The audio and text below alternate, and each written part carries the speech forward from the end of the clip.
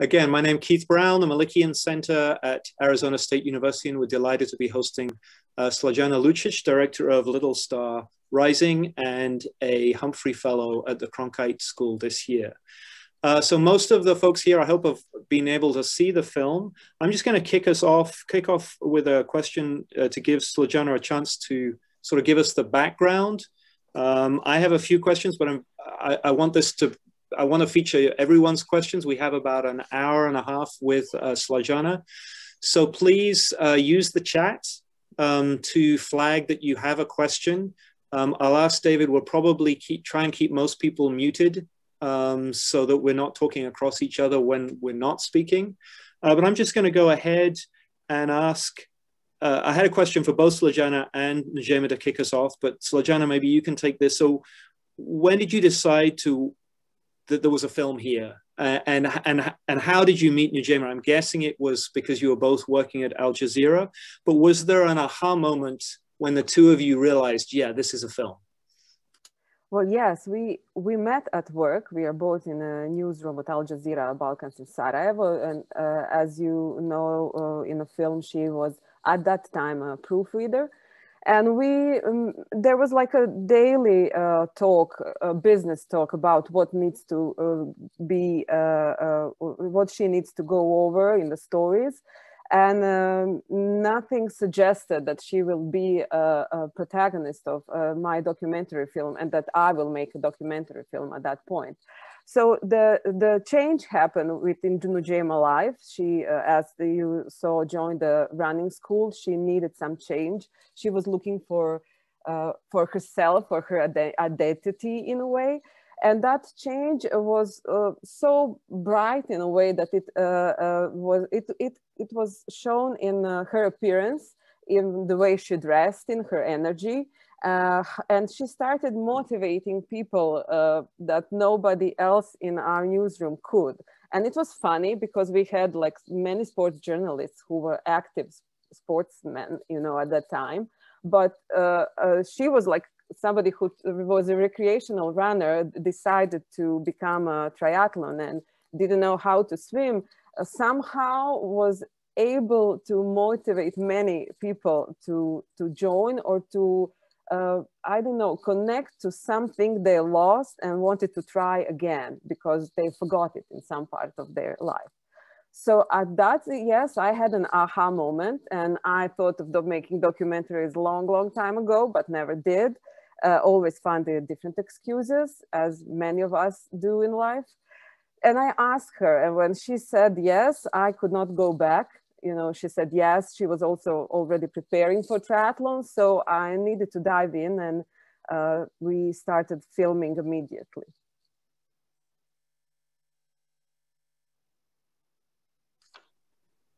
And one of the questions I had for you as a filmmaker was just the challenge of telling a story like this in a way that works both for the audiences who know a lot of the backstory already, and for audiences outside Bosnia and Herzegovina who don't know as much.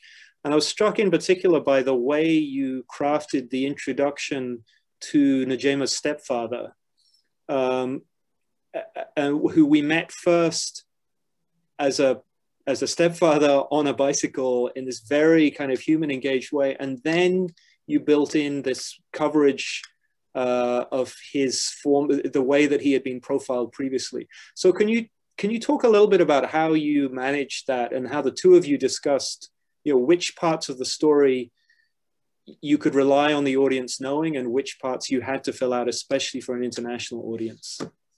Oh, yes. Well, I must first say that my film was never about explaining the war that happened in Yugoslavia or in Bosnia and Herzegovina, or to explain the political situation of Bosnia and Herzegovina at this point.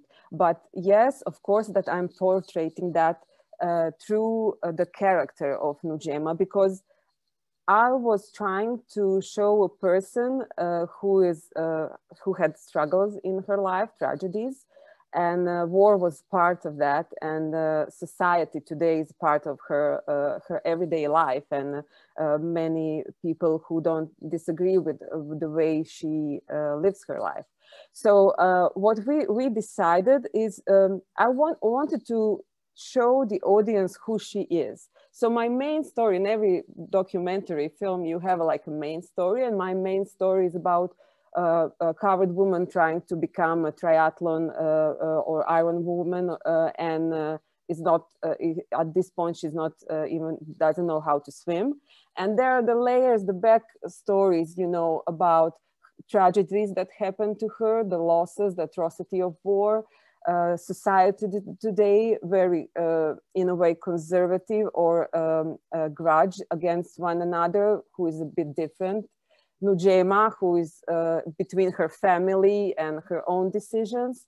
And I cannot tell that while I was filming, I had any idea how I will like show that in a good way, in a good storytelling way. But I was very lucky to have,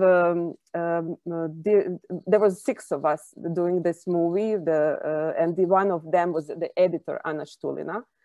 And when she really helped develop this story, so that you have that main story and different layers of the story, when you can emotionally engage and know Nujema more. She's not perfect. She was just trying to figure out what to do, and by being so authentic, she influenced many, because she wasn't trying to do it. It was just her way.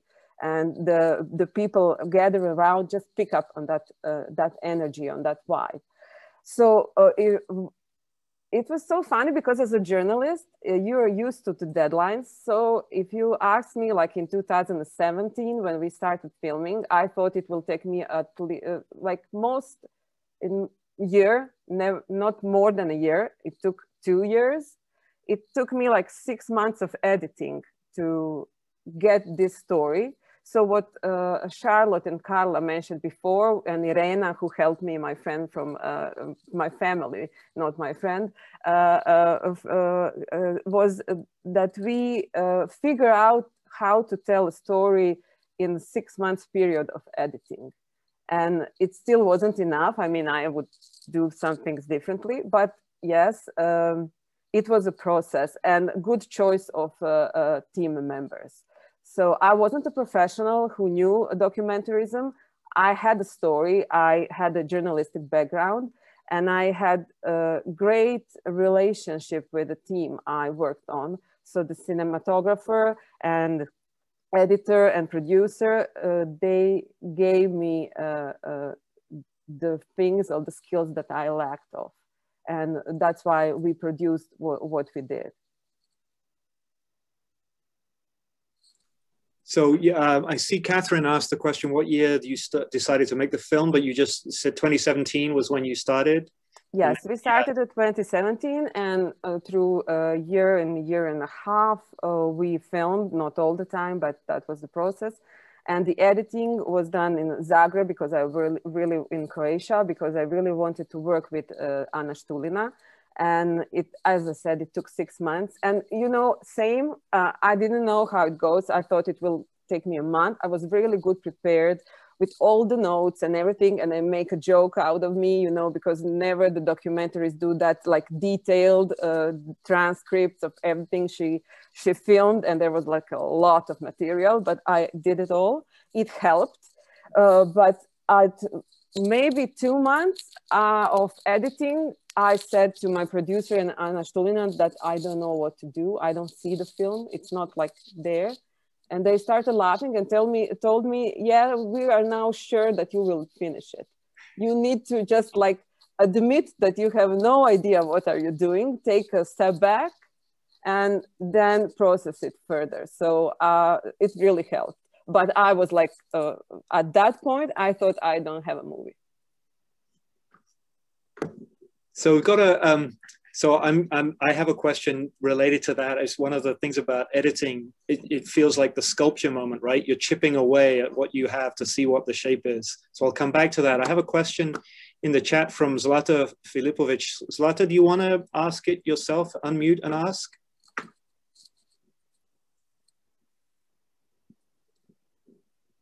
Good. It took time.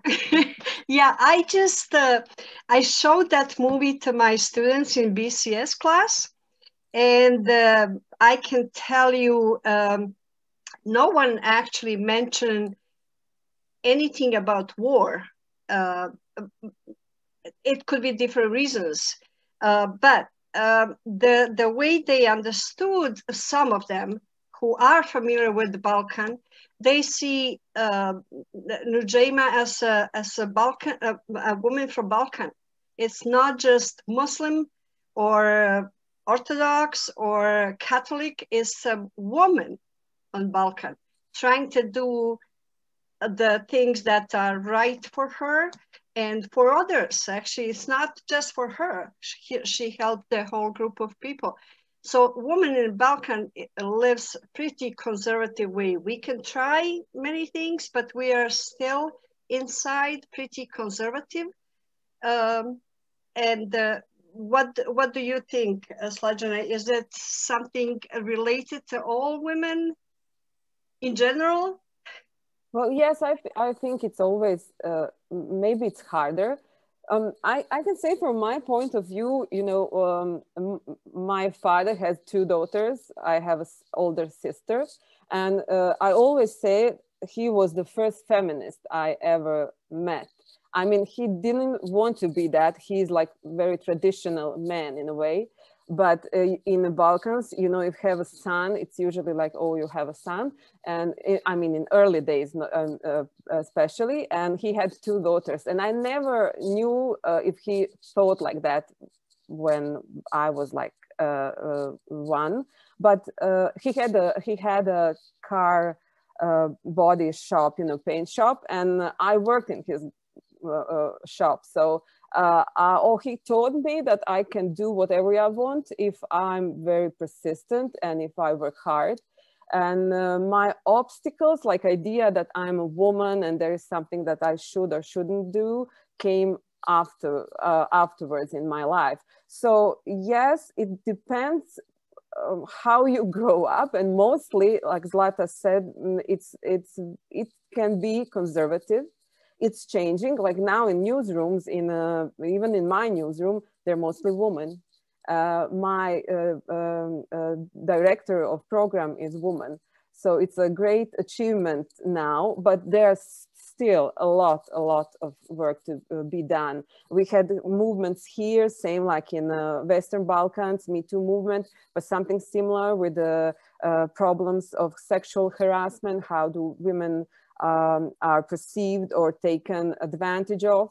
And so, yeah, a lot of things still need to be to improve in societies, and our societies in Bosnia and Herzegovina and Croatia and the Balkans region. Yes, a lot. Charlotte has a question. Charlotte, do you want to go ahead and unmute and ask it?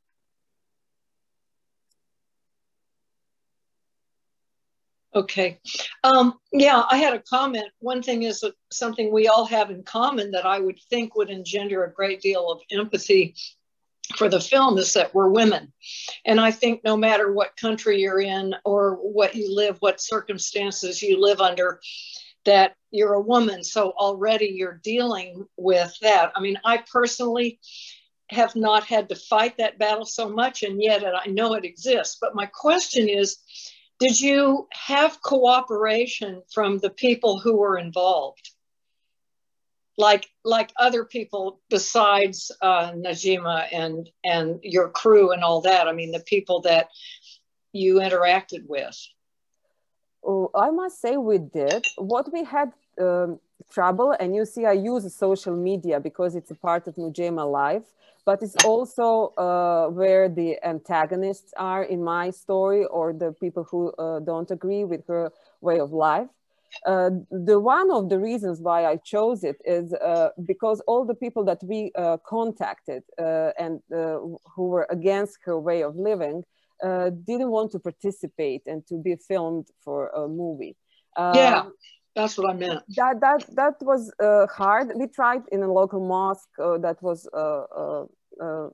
where they talked about her, and there was one particular person who was very active on social network, and he's very educated person, but a very conservative. That if I maybe that's too benign word, but yes, conservative. I tried to I contact him. He said no, and then he posted on a Facebook a post that one person, like a journalist, contact him, want to make a story that's totally wrong about Nujema, and he put my phone number, mobile phone number, without the first 3 digits of the mobile operator. But there are only 3 mobile operators in Bosnia, so you know you can really easily find it. So what happened beneath that post, you could see all the hate speech, you know, very harsh hate speech. We reported it to police. I didn't have any issues with that, but you know, I just had negative feedback like that. Nobody approached me or did what they said, like I'll find you, I'll kill you, and all other things, that they're very aggressive in the way of talk. And because I'm a journalist, it's not something that happened for the first time. And then you can just imagine what was happening to Nujema. Yeah. So thank you. Yeah, that's the main reason. And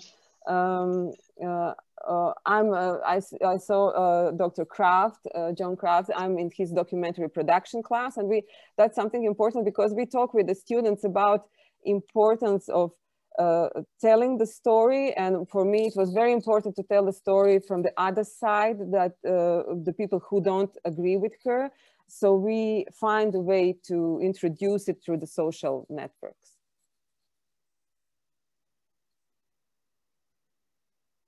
So thanks for calling out John Kraft, and thank you for joining us, Professor Kraft. So there's a couple of comments in the chat appreciating aspects of well, so first of all, appreciating that Nujema was clear about being a covered woman, but the film is not about Purda, it's not about Islam, it's not about oppression in that sense. And then a couple of questions which sort of I'll sort of join, because I had the same question. Nujema herself responds very, you know, she doesn't just let that negative pushback on social media sit there unchallenged. She actually pushes back quite vocally and powerfully against it. As someone who's been a target of very much less of that kind of behavior, but some, I'm curious how she decided that that was the best response. I mean, it's very courageous, and especially as you're saying, so you haven't seen a follow through on you having your phone number posted, but I can imagine Nujema is a very publicly proud, you know, unashamed of what she's doing. Has she never worried about a crossover from violent speech on social media to real life pushback? Yes, I'm sure she thought about that. You cannot not think about it. And in one sentence, she mentioned that she talked to a psychiatrist about the things of the negative stuff that was going on. She really decided to do that. That was very mature decision, because there was a lot of negative things. And, you know, when she was in Banja Luka and she was running, and I was there, my husband was there, filming her and the crew, and the people reaction of Banja Luka was great. The ones that came there was there to support the runners. And what happened afterwards, that backlash that happened on the social media, is what we all have in nowadays life, you know, regardless of a state and the dilemma or the politic or whatever is going on. So for Nujema, it it was like a way of life. It was just happening so every day for a long period of time.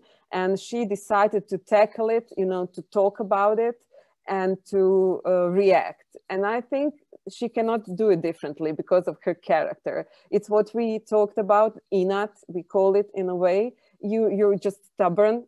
Maybe you're, I don't know if it's rational or reasonable to do, but it goes with her character. I cannot imagine her being different. And that's something that they also found it inappropriate, like, because she's a woman, a covered woman, how she can use that language, you know, be so open and say so many negative things in their way of thinking. And I wanted to portray that because she is a human being. You cannot be encountered with all those comments and harsh words and say nothing. It affects you, and it affected her family also. So I think she thought about it, yes, but I'm very, I'm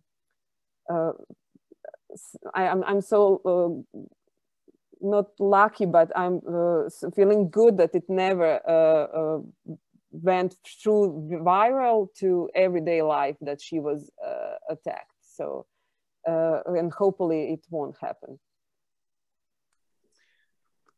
So just want to go back to Kevin Jono's question. Did we address your question, or were you asking more about the screening, the impact of the film? I was more focused on during the production of the film, were you ever met with people trying to shut it down, having you quit?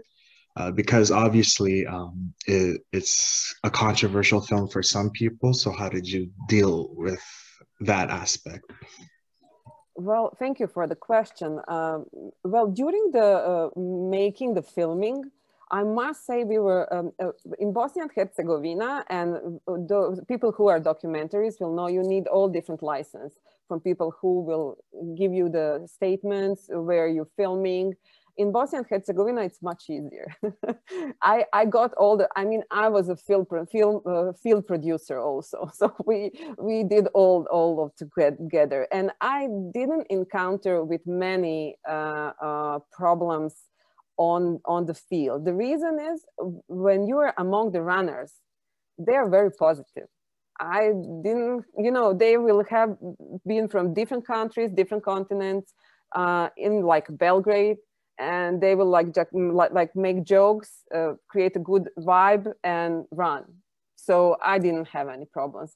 Even when we went to Bocinje, where there is still a division, there are still Muslim and Serbs now living in the same village today. I didn't encounter any problems. So and it usually is in life, you know, the people who are so aggressive won't tell you that in person, or won't, you know, encounter you in person. They will just do it from their chairs in a virtual world. So, and they will gossip. But during the filming and our process of filming, I didn't encounter problems with not being able to film, or people saying like, no, you cannot be here. I'm like, I exhausted them, you know, through talking. So they let me film.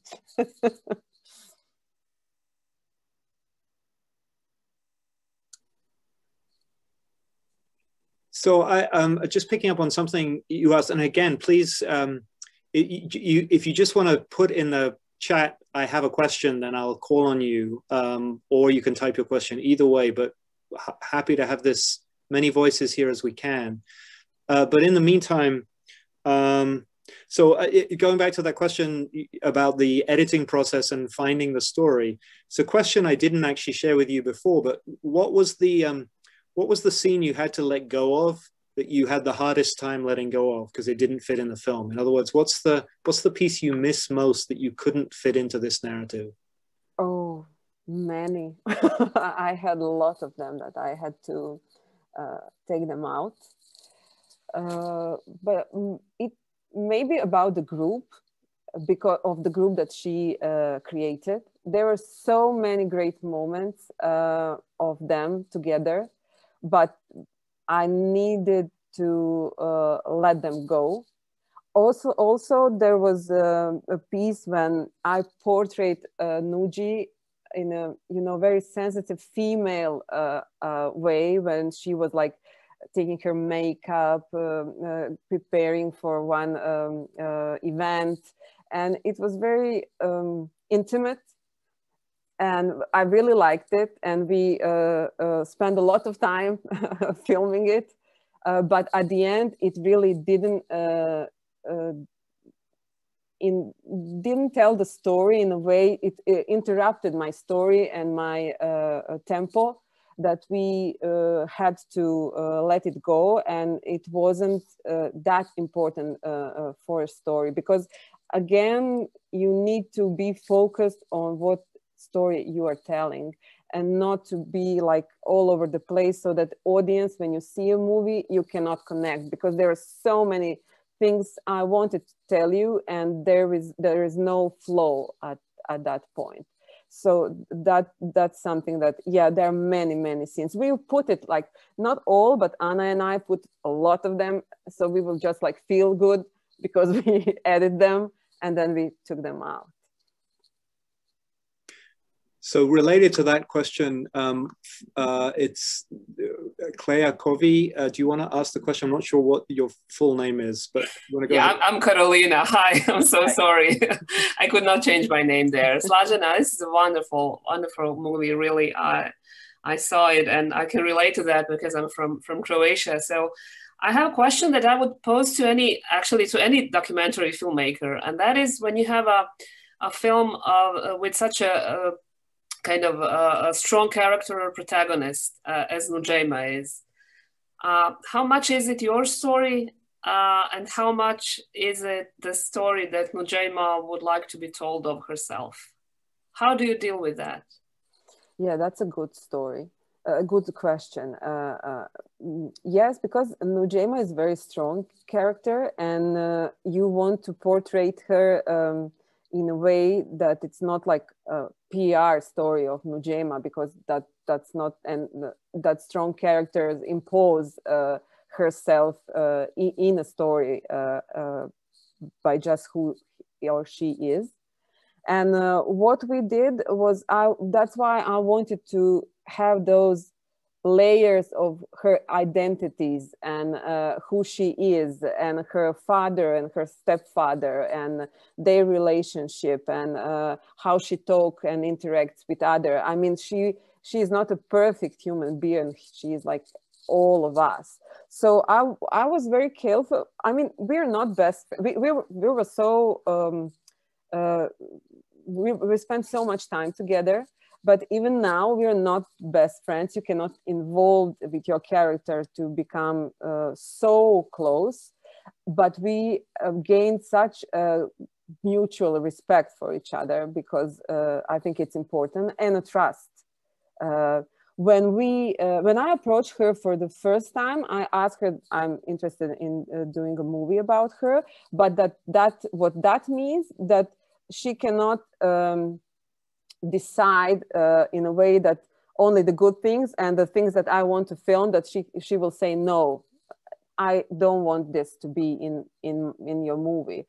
And we needed to agree that I will have access to different situations and to film them and to ask her questions about that.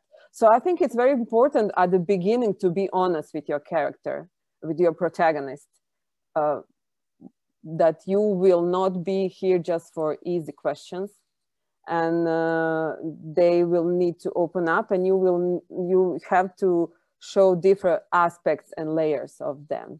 And I hope I did that in a way. But my story from the beginning wasn't a negative one. So I had an easier way as a documentarist. But I mean, she wasn't a negative protagonist at that point. But that's why I wanted, again, to show that there is a different side of Nuđema on the social networks, the way she talks, the way she interacts, you know, with the antagonist. She wasn't like a perfect little girl. She was like a woman trying to live the life the way she wanted, or better to say at that point, to find out what she wants. So this is Keith. I just want to follow up on that because it links to a question that I had asked. So I hear. So I'm curious about the balance between, as you said, you know, you wanted access to be able to film everything, or as much as you wanted, and she couldn't say no, stop filming now. And obviously that it was a story that you were looking to tell. But I also noticed there are places where I felt like we weren't just watching something observed, we were watching things that the film needed, or that were happening because of the film. And I'm thinking especially the visit back to the Serbian owner of the house where she grew up in. So can you talk a little bit about, I mean, it seems like she was very willing to talk with you and do things outside her running schedule that worked for the story. Could you talk a little bit about how you negotiated that with her and others? Yes, for the Bočinje, you know, it was something that through the interviews came up, because she mentioned that once she left that place, she never went again. And I thought it was very important to tell the story about stepfather and to use the archives to explain who he was, through the media who covered that story or through all these years, and to find something from the 90s that can explain who he was at that point, where he was. And I thought it would be a good idea to see Bočinje, to go with Nuđema, and I said that it would be very important for the film and for the explanation where she was, to go there. So we didn't have any... I don't want to do that. I didn't want to do that in my film. I didn't call that guy and arrange a talk, a visit. We just decided to go to Bočinje to see what will happen. Is their house still there? What she will remember? Will people remember her? So it was just a decision to go and see, and that she shows us a village and connect with the time when she was living there. And when we came, we asked the people, the locals, and they told us that that person, the owner of that house where she was living, was in the village. And then we approached him, and what you saw was their introduction, and he was willing to talk. So in a way, we were lucky. I didn't want to arrange it, like to call him, and I think it was important to have it at authentic, at as much as you can have it, because we did, when we encountered him, we filmed it, and I said we would like to film it, so he knew, and he said he wanted to. So it was at the end very important for him and for Nuđema too, because it was reconciliation for both of them of the life they had prior, and what he said, what he told her, that it was past, that house was a part of history and of her daughter, his daughter, and Nuđema, so of their growing up. And for me, it summons up what in a way happened and what should happen in the present, that idea of reconciliation, admitting what happened, trying to live a life of their fullest. So I think it was very important to show it. You cannot go apart from if you're portraying Nujema, you cannot go apart from the state or the social part of political life of what we have now. But I just wanted to show it how it implement a regular person like Nujema. It really affects our life, all our lives in different states. So I've got a few questions back in the chat now. I have a question from John Meisner, the curator of the Humphrey program. He asked, just thinking about your conversation about the team you led and working with sort of making decisions about how to incorporate important dimensions of story. He asked what leadership lessons you learned putting this project together. Professor Meisner is always about leadership. Thank you, Professor Meisner. So yes, for me, I never thought it as a leadership at that point when you do it, like a leadership part, but it was important. I was the leader on the idea. Or that film should be made, and what Professor Meisner would said, sold that idea to my team, and it was very important. They connected with me, and they saw the same reasons why to film it. That we should be what we want to be, to grow up our identities the way we want. So that's how I chose a team. I chose a team that I knew I could connect with, and that all bring their special skills inside. So I was good at the idea what the story should be. Vjeran Hrbka, my cinematographer, was like really visual guy with who was thinking about story and the visual part of it. And Anna was, she wasn't involved in the first part of our process. So she was once from a more objective point of view, and she was the outsider. So that position helped a lot. She wasn't connected to the material in the same way. So what I learned is for the next time that I would do the same. I would pick up the same idea of the way of picking up the team, to have that connection. But I would be a better leader, even for sure now, because I know more about documentary film than I did before. So they were very supportive when I got lost in the process. And they picked me up and they gave me that strength to finish it. And that was part of what we learn as a Humphrey Fellows about that leadership role, that it's not about being or presenting to be strong. It's about even share that vulnerable side and saying, I really don't know how to go further. And my husband encountered that. I would call him from Zagreb, coming back to Sarajevo. And once I was crying and I was telling him, I won't be finishing this. It's not looking good.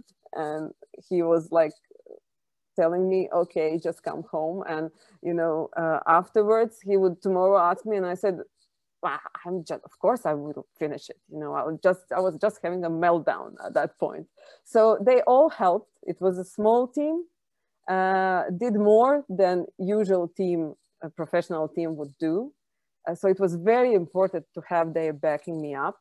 And that's why same with the crowdfunding and with Charlotte and Carla, Irena, with all the people that helped me, Alana from Windsor in Canada. So we connected on the story, and see, now we're talking in Phoenix about something produced in Bosnia and Herzegovina, because it's universal.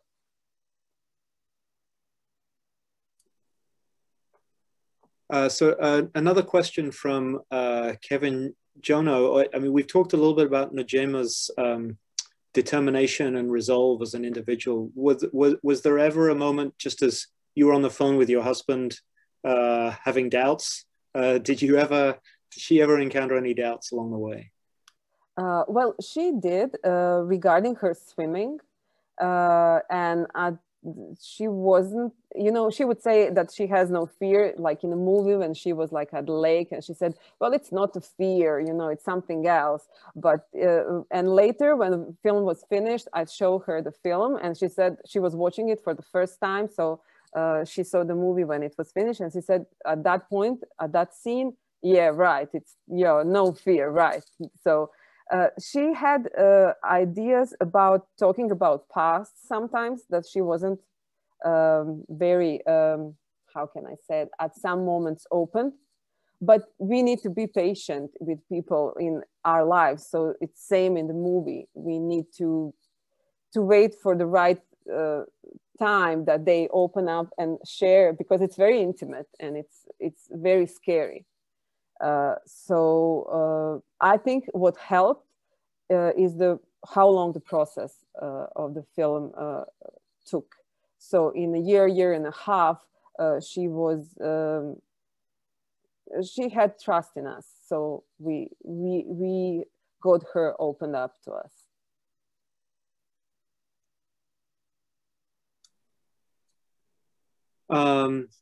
So what have we got now? Anyone want to jump in? David, do you want to ask your question?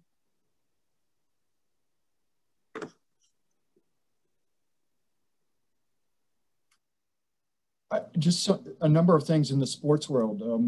The kind of sports and fashion across, you know, all genders, all kinds of things have come together. And how has it come together in her life as a way of self-expression, choices of what colors do I not use, and how far can I go, and what's me and what's not me, and who am I representing, and all of those things through my choices from shoes to headwear, you know, and everything in between, literally. You know, it's both of them are billion-dollar industries, and I'm sure she felt pressure from both when she got involved. So sorry, thanks. Yes, but thank you for question. Bosnia and Herzegovina is very small market and very, you know, small country in comparison to USA. So there are not so many pressures, you know, to athletes, or I don't know, for athletes, for recreational runners, or people like Nujema, although she is well known at this point. So no, I don't think she ever was approached by like Nike or somebody like that. But it would be good for her, I think. No, but what changed in her did change in her appearance, you know, I must say. When I met her, she was like wearing like very more traditional, very black colors.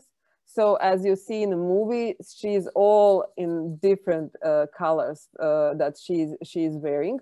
I must say that yes, they're connected, as you said, the fashion industry and the sports.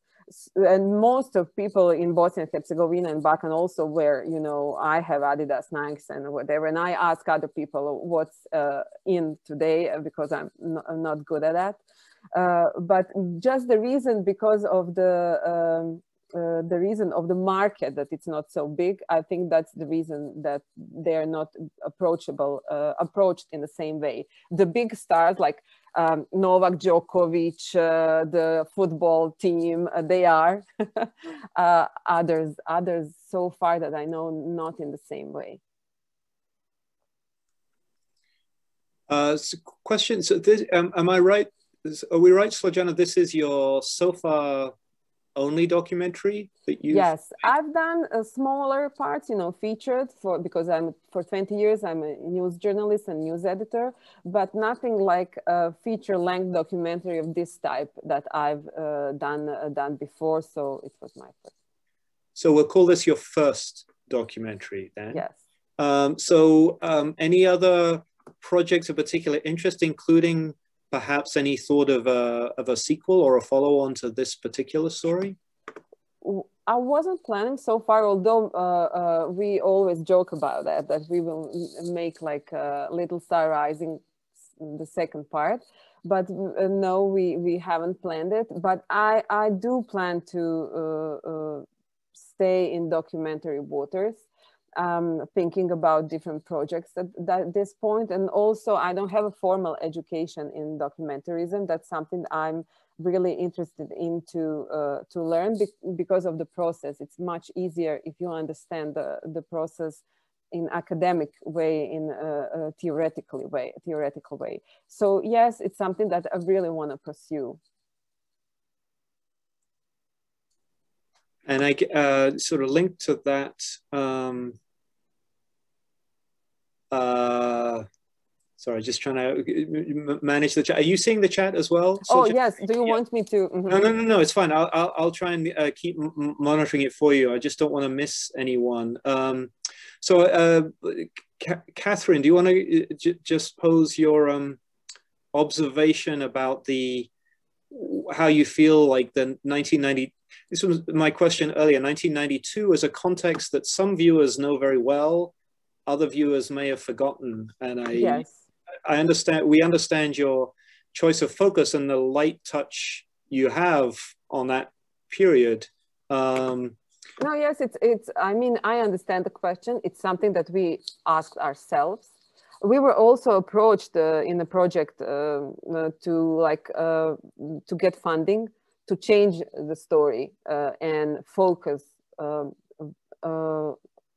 quite heavily on what happened in 1992, or better say in war, and what was happening in Bosnia and Herzegovina.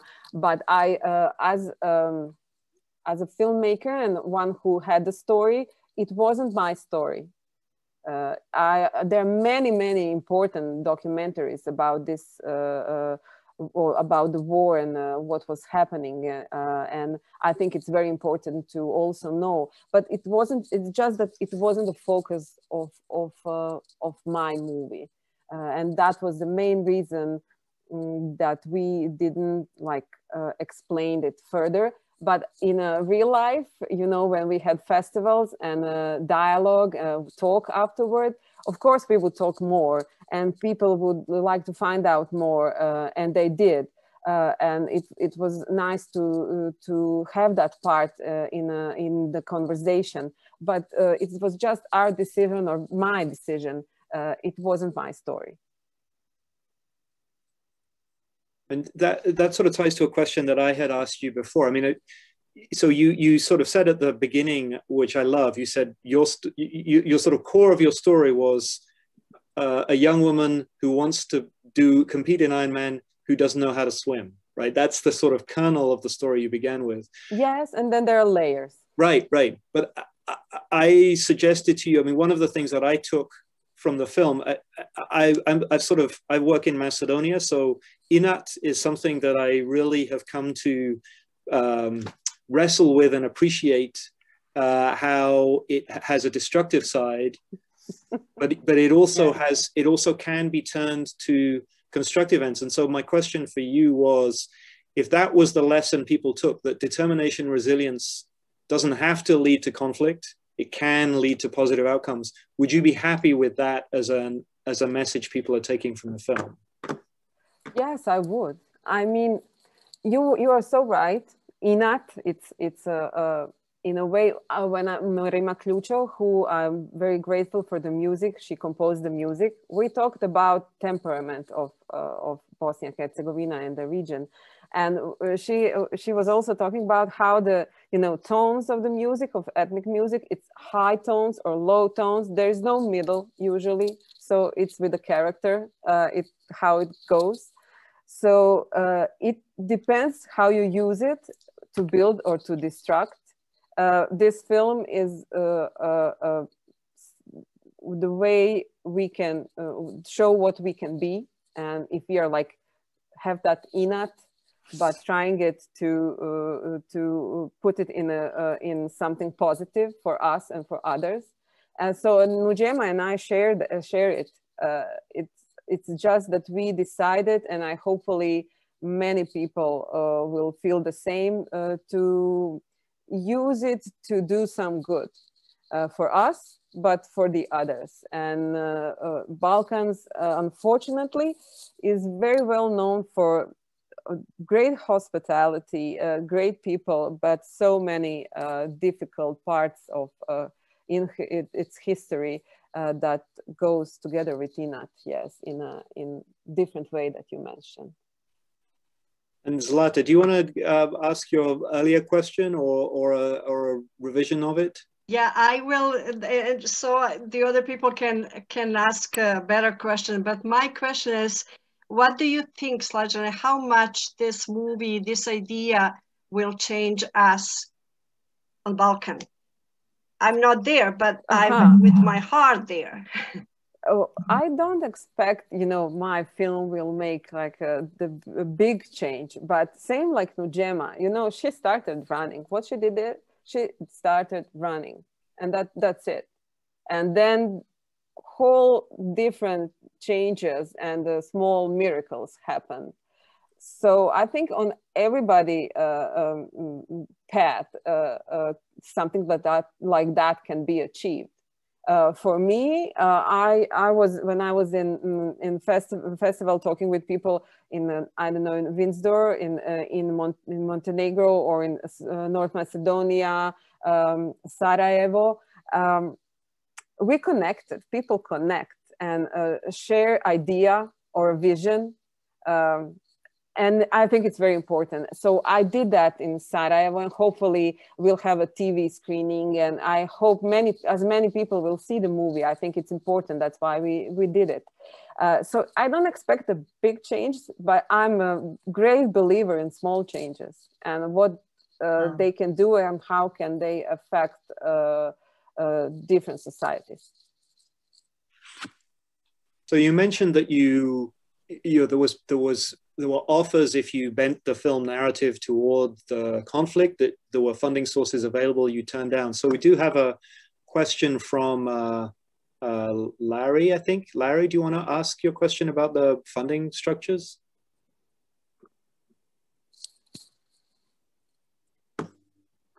Let's see. Yep, this is Larry, and so I know that, you know, funding is a big part of getting any film made. So I'm interested to know how much money you raised through crowdfunding and what your other financial sources were.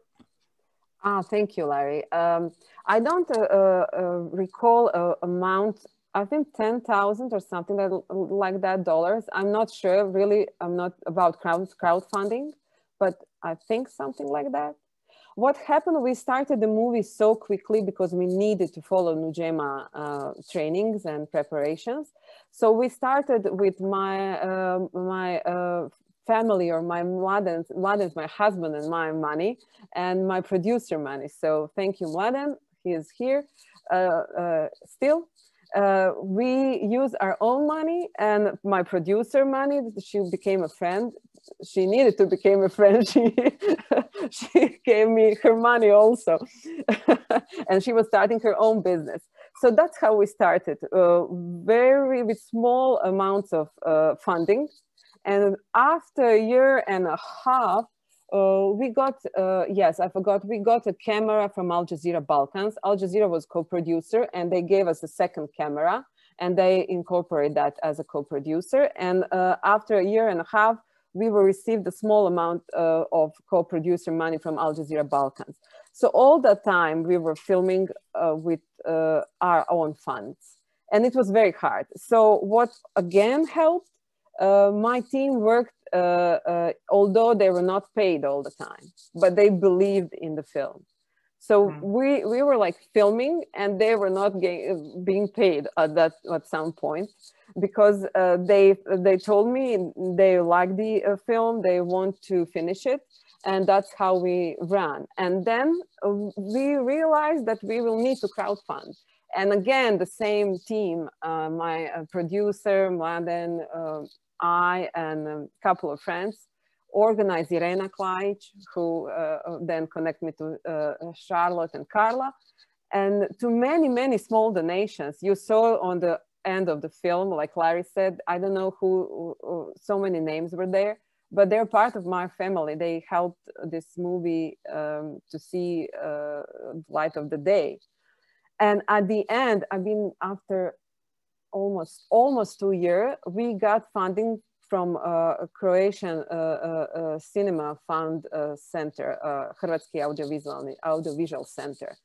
And we, with that money and the crowdfunding, we covered our, expenses. So I didn't bankrupt, but we didn't earn any money, and it wasn't a point. But I'm very helpful that I didn't bankrupt in that process, because if I knew, maybe I wouldn't even started it. But because I didn't know how the process will go, I just said yes, and we proceed, and had many amplitudes and in our filming process. But I'm glad that now I can smile and say, at that point I couldn't, but now I can smile and say, yes, we finished it. So a lot of things I learned in that process. Yeah, Mladen looked a little skeptical by some of your optimism there. Irena Klaic is on the call. I don't know if you want to add anything. Irena has actually posted some data for people, especially if there are folks who are interested in supporting this effort. Oh, thank you, Irena. Is that link still live, Irena? That link, they're not crowdfunding anymore, but that has a history of crowdfunding. But yeah, it was, well, Sladana and I, we come from the same little town in Croatia. We've known each other for many years. And when she sent me the rough cut, I just loved it. I loved everything about it. And I know that there was a big concern that they will not be able to crowdsource this campaign and finish the film. So there was a fascinating story that I just love, how we actually made it work, and it happened in Austin, Texas. I was playing tennis one day with my team, and I lost to Carla, who is also on this call. And we called each other frenemies on a tennis court because she's originally from Serbia and I'm from Croatia. And that was like a fun game, but she beat me. And at the end of the match, I got in touch with Charlotte, who's again on this call, and she is a captain. And I don't know, I forgot my cell phone somewhere, and I was running around looking for it, and I happened to meet her. And then I was on the phone with work, and she was coming to tell me something funny, but I was on a serious phone call, and I just couldn't talk to her. And I said, well, I'll find you. And I felt so bad, that I like kind of dismissed her, and she was so nice. So I found her sitting on the bench watching a match, and I sat next to her and we started talking, and we hit it off within 3 seconds, talking about politics and immigration. And the next day I was planning to show the film Sladana's Rough Cut to my dear friends. Patty's here, my sister, some other friends that I knew well here in Austin that were interested. I was like, well, we're going to collect as much as we can. So I got a bunch of Croatian food and drinks and sweets. And as I was talking to Charlotte, she told me about Carla, who is building schools for Muslim girls in Pakistan. And I just kind of connected, and I was like, what are you guys doing tomorrow? So I invited them, barely knowing the women, to my apartment. They came, and within, I think, first 15 minutes of the film, Charlotte made a payment directly to the account. And I remember Sladana calling me frantically saying, what just happened? What just happened? Yeah, it was so funny because Herzele. It was most crucial. It was most crucial moment of filmmaking. For me as Ministry of Treasury is most crucial. Thank you, Charlotte, for all. Thank you, everybody. But it was funny because Herzele, if in German, Herr, like Mr. And my producer called me and said, do you know some Mr. Zele? Because Herr Zele. And I said, I don't know, Zele, friend or sir or whoever. And it was Charlotte Herzele. So yeah, and there were many, many other people who helped with, and you know, that's why there is a long line of names at the end of the movie. So yeah, it was very important because see how we connected in all many different ways. Sladana, it was beautiful. And it's Herz means heart, and Herz in German is little heart. But it was, I mean, sometimes I just do things on whim, and I had a feeling about Irena that was just so good. And Carla and I said, yeah, let's do it, you know, and you were absolutely amazing. I mean, the film, the whole idea, the concept, I mean, I know it's completely different now, but what we saw, it was so true and real and of so much value and so to my heart that why wouldn't I support that? It's everything I believe in, everything I believe in. You showed a woman who followed her heart, who was true to what she wanted, and she accomplished something absolutely marvelous. And the fact that you bought into that and made it available to so many people is just marvelous to me. Thank you, thank you. And Irena is right, it was meant to be, absolutely. So thank you. Thank you. May I also, this is Carla, but I'm on Kathy Hansen's, you know, hidden behind her mask there is Carla. And I just wanted to say also that the story in and of itself is wonderful, but because, you know, one of the reasons that we work with, and Kathy and I started the Hoshiyar Foundation to try to help girls in a conservative, very conservative society, think about the possibility of a larger world and think about their bodies in a positive way. And I just think this film is wonderful in concept, in execution, and it was a tremendous privilege and it was great good fortune that I played tennis against Irena, and she was very good, by the way. Thank you, Carla. So thank you for that.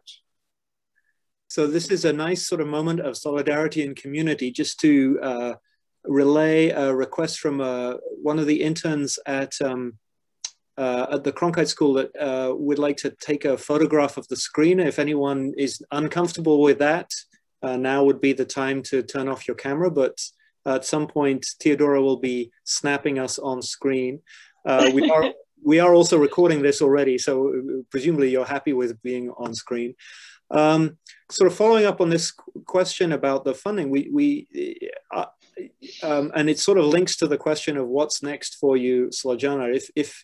Is there still a way that people on this call who embrace the message, as Charlotte and Carla have, to contribute? And also the question that came from some folks on the call: what is the process by which it can be shared further? I know there are some limits that the distribution folks placed on you, but what are the ways that people can show it to other people? Oh, yes, I'm new to this process also. So we are waiting film to be, because we have a TV screener, which is shorter, like 57 minutes, I think, to be shown at Al Jazeera Balkans for the first time, because they're co-producers. And we are now trying to figure out the way and to see if there is any possibility for distribution outside. So hopefully, I mean, we are not like a big production, and I'm an independent documentarist. So we are just trying to figure out if there is an option in USA and in different states and continents to show it to the world. We went to different festivals in different continents, but hopefully we'll find a way to distribute it.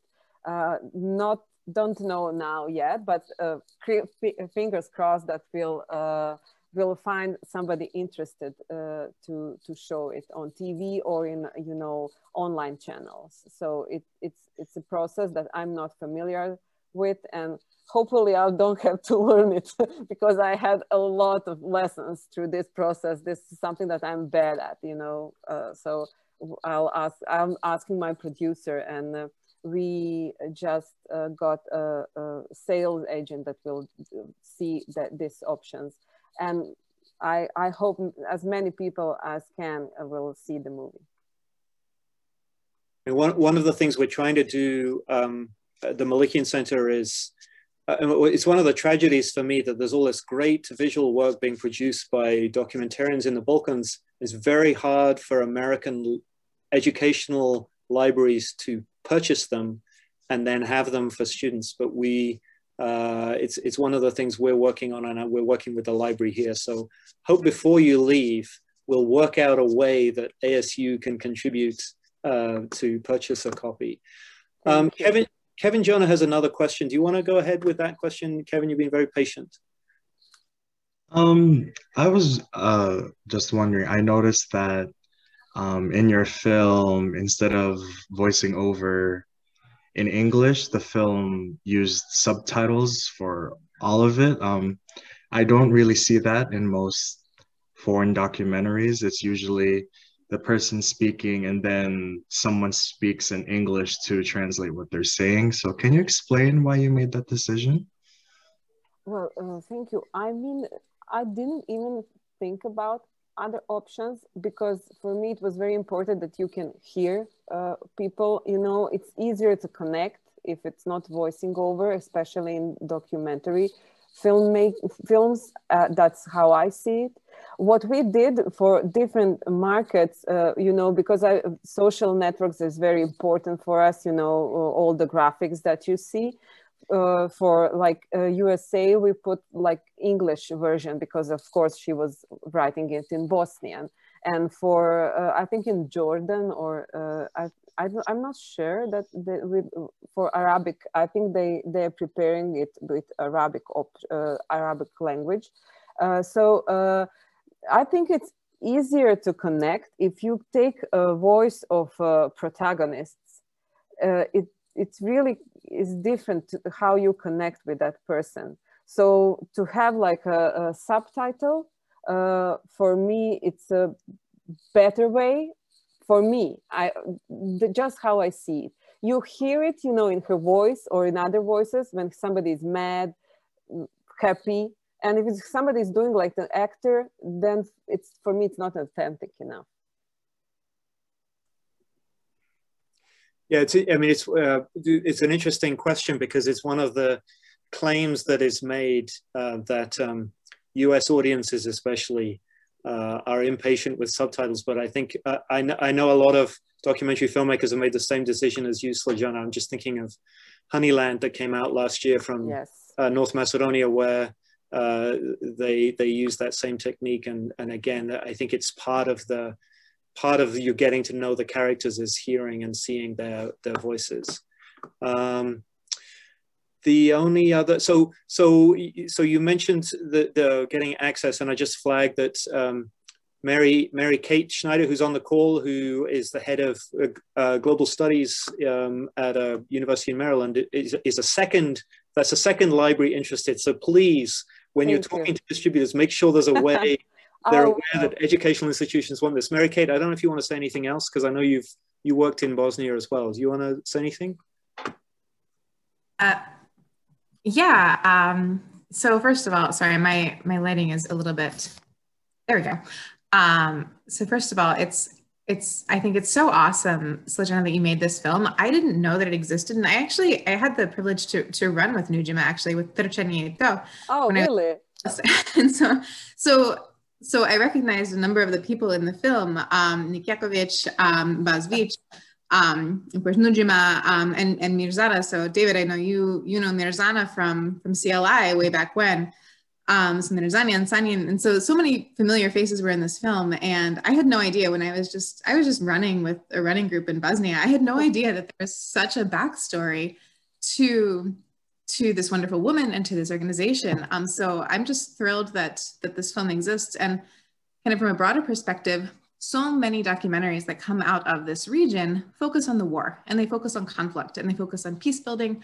And this doesn't. It focuses on kind of a human being and their story and the way that they influence other human beings. And I think that that's so important because it really serves to kind of humanize the region, and it serves to humanize the people in the region, which I think is very, very important for kind of the rest of the world, the United States at all, kind of, and how it is that we perceive the Balkans. So thank you for doing that, because I think that that's really important.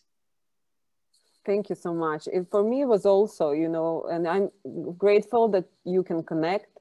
It's about us in general, people, not about where we are from. It's because we have different obstacles and difficulties, but same like Nujema, I love life. You know, it can be tough, we struggle, but she decided to embrace it and to live it. And I think sometimes we forgot that, and it's important to connect and to find what we really want. I mean, it just took me 46 years to film the first documentary. So see, I'm a slow learner, a starter. So thank you. So I think we've made our way through all the questions in the chat. Last chance for anyone to ask a question. Otherwise, I'll just turn it over to Sladana and then maybe Elizabeth Blackburn to say a couple of words about the Humphrey program. But Sladana, anything else you want to leave us with? Well, yes, I hope you enjoyed the movie as much as we enjoyed making it. And hopefully it will inspire you in any way you feel like to do some little things for yourself or for somebody else, and that also helped a bit understand more my part of the world, not in the way what happened in the 90s, but just to show who we are from that region. And that John, could I just say one more thing? That you know, you're a channel and art comes through you, and this is a beautiful piece of art that came through you, and the amount of time it took doesn't matter. The fact that it made it, and it's such a jewel and such a beautiful thing, I commend you, and stay open. Thank you. Thank you. Thank you a lot. Thanks, Sladana. So Elizabeth, you want to just take? Yeah, of course. No, thank you everyone so much for attending. Thank you so much, Sladana, for, you know, like Charlotte said, this beautiful piece of work. Thank you for telling these powerful stories. It is so important, and we really appreciate you all being here to, you know, to dig deeper into this and to explore. I work at the Cronkite School. I'm a program coordinator with Cronkite Global Initiatives, and you know, Sladana is a part of a program, the Hubert H. Humphrey Fellow. So this year we have 9 fellows, and they come from around the world, and each year we receive different fellows, and we're so blessed with such a fantastic group. So we have events throughout the year. Thank you so much to the Malikian Center for being a wonderful co-sponsor in this particular event. And we really try to have dynamic events like this. And another way, if anyone is interested for people to get involved, is we have global friends. So we have people who get to know the fellows each year in a more social way. And so you can attend events like this, but if anyone is interested in becoming more involved with some of the Cronkite Global Initiative events and more involved with the Humphrey Fellows, we would love to connect with you and to continue this conversation and to help connect more people in the community with wonderful fellows like Sladana. I'm going to leave my email in the chat, and then the registration email that everybody received also has my contact information, and you can shoot me an email, and you know, we would love to chat more with you. And thank you so much to Keith. Thank you so much to David for all of your help and your work with us, and we really appreciate our partnership with the Malikian Center. Yes, thank you. Thanks, Elizabeth, and thank you again, Sladana. So symbolic or literal, a round of applause, I think, for Sladana and this movie. And tell your friends. Thank you. It was so nice talking. Thank you for the Malikian Center and my Humphrey Fellows, and of course the Arizona State University. I was just before that, I was in my class, as I said, like I was a good student, learning a lot, and hopefully we'll take some new skills and knowledge.